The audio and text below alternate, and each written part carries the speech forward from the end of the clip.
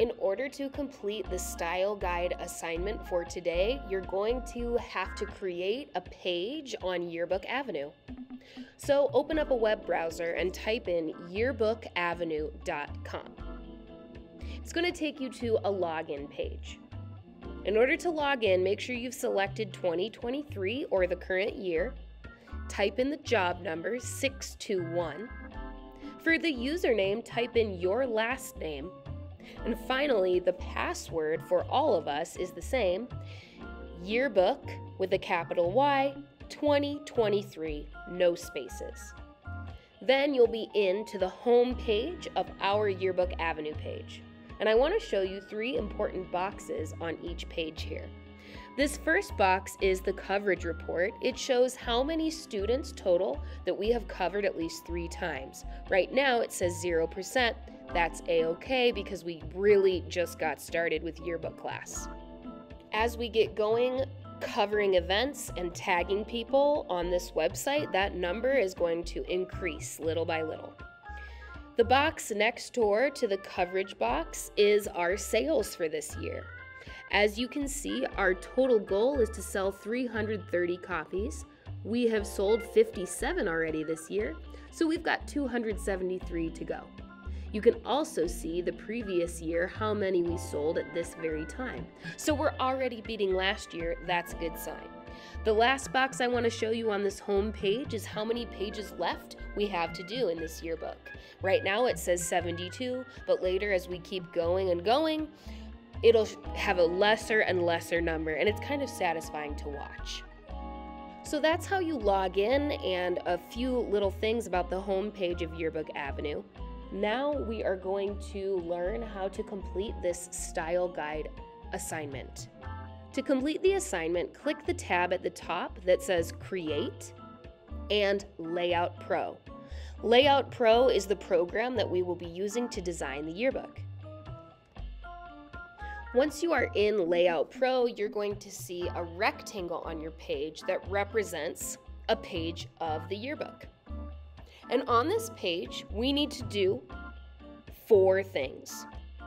We need to choose a font and a size for our headlines. We need to choose a font and a size for stories. And we need to choose a font and size for captions. The last thing we need to do for our yearbook theme project style guide is to choose a color scheme with 1 primary color and 1 accent color.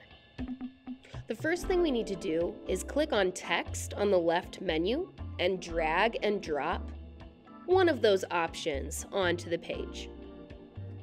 It doesn't matter which one you choose because you can change the size and font with whatever you choose, headline, sub-headline, page number, etc. You can change the size of your text box by dragging the corners or the sides. So let's start by choosing a headline font and a headline size. I am going to highlight that on my page, and I'm going to choose a really big font. Remember, headlines can be between 24 and 200 point, or even larger. This works a lot like Google Docs. There's a drop-down menu with numbers, and you just choose the right one for you, but keep it between 24 to 200 point font. Now I know that my headlines for my theme idea is going to be 100 point font, and I'm going to move on to the size of my stories. It looks really small here, but stories should be 10 point font.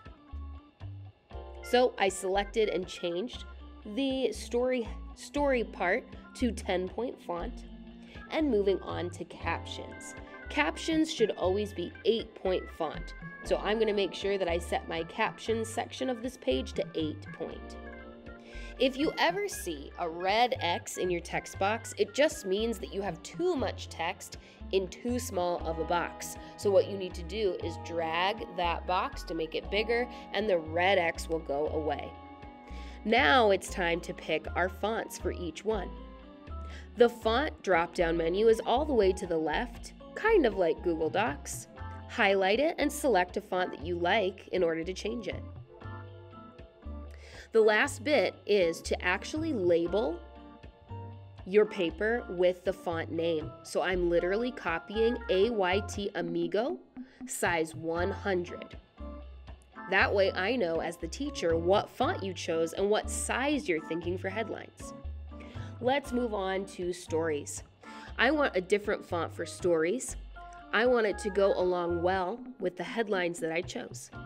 I chose AYT Abyss. So I'm going to change the font to AYT Abyss and note that on this page. It now says AYT Abyss size 10. The next part we need to do is choose a font for captions. Again, I'm thinking about how the headlines and stories and captions all work together. They shouldn't be the same fonts, but they should sure look nice together. And once you've chosen that font, be sure to type it into the page so that I know which font you chose and what size you're planning it to be.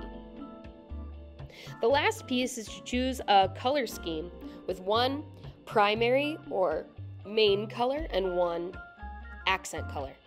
To do this, you are going to click on Art on the left-hand menu. You will click on Shapes after that and drag and drop a shape over to the page. You can change the size of the shape again by dragging the corners or the sides of the yellow box. Then change the color. Click on this button all the way to the left and scroll through, taking a look at the many different colors that are options. I really like pink, so I chose pink. Now this pink has a specific name. If you click back into the color and you scroll over top of the color, it'll tell you its exact name.